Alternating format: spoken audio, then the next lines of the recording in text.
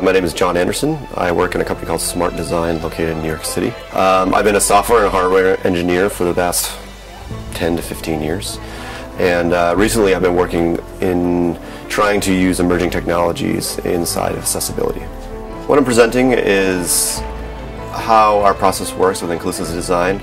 More specifically, my most recent work with this woman with MS that I partnered with the BBC to help design a voice interaction that would help her improve her life.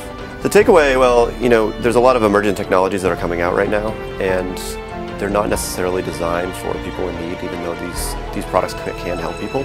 And so what I'm hoping is that by seeing this project, that people will become inspired to perhaps do their own sort of project and trying to think about using things like voice or AR to help someone that might not be able to do something they weren't able to do before. My expectations is that I'm really excited. Typically when you go to these things, everyone has a very open mind. Voice is pretty new, so I'm hoping that people will get something out of it, but also at the same time, even try to do something even better than what I did to kind of push the envelope, because really what I'm doing isn't just a thing, it's the thing to get to the next thing.